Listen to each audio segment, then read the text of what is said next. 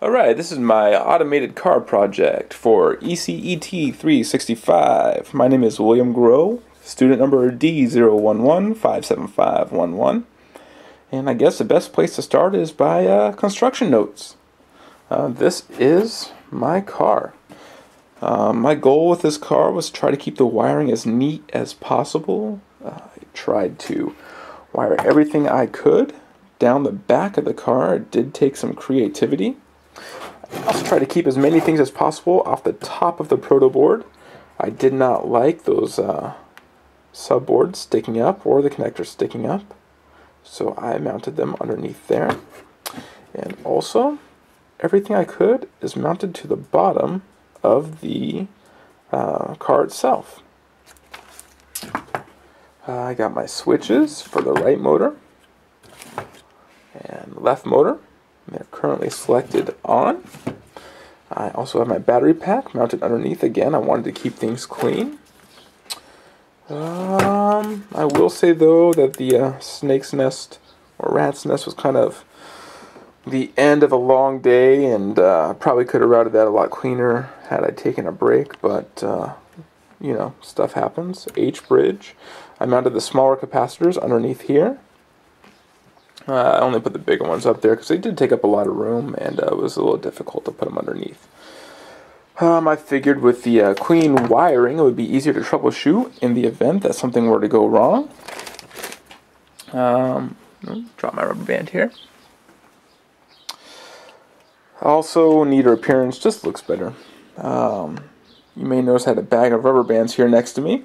My original goal of that one was to increase the radius of the outside tire by building rubber bands on top of the original one that was supplied.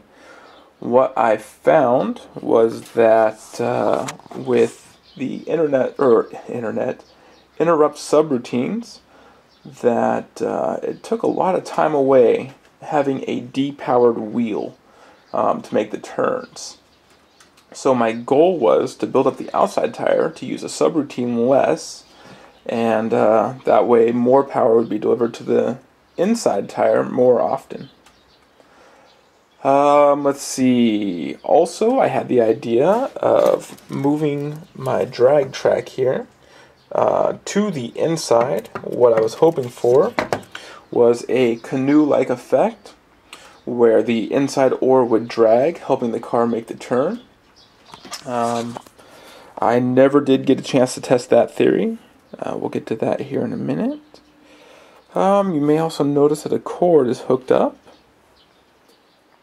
to my computer. And here's our program. It is the robotic car interrupt subroutine or service routine.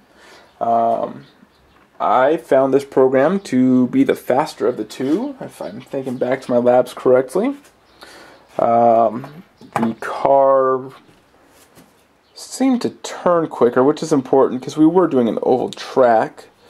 That being said,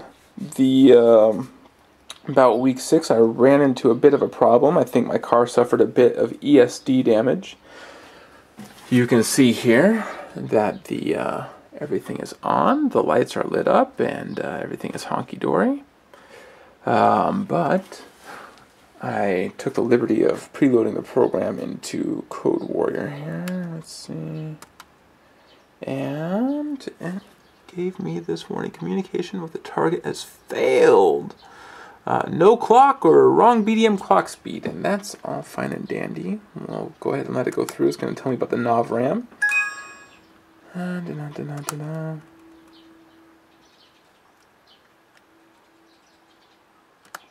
Okay. There you go. And I can guarantee the chip is not secured. Operation has failed or been canceled. So, I did a bit of troubleshooting on this.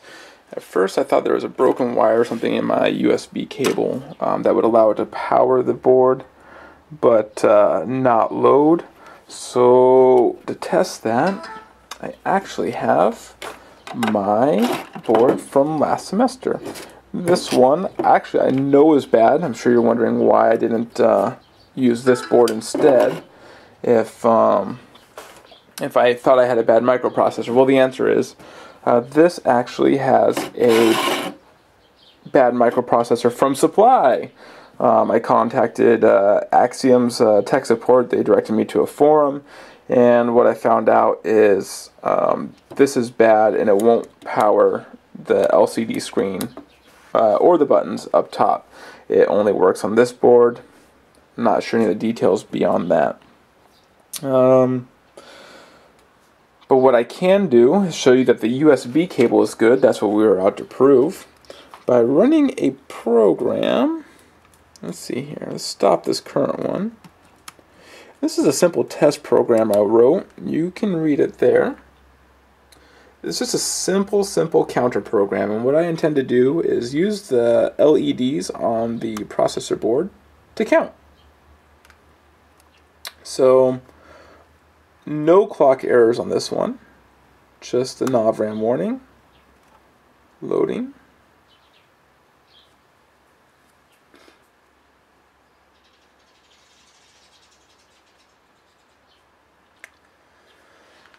And we'll press play. Alright, so this should be running. Let's see. Oh, wrong side. There she goes. How about that, huh? And like I said, everything on the bottom board works okay. I'm not too worried about ESD at the moment. This is already bad. I tend to recycle the electronic parts. But nothing up here works. This program doesn't run anything up here, but there you go.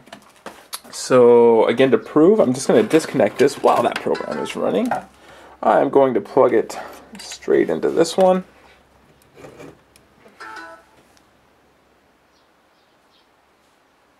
Alright, so there's nothing there, but it's powered up.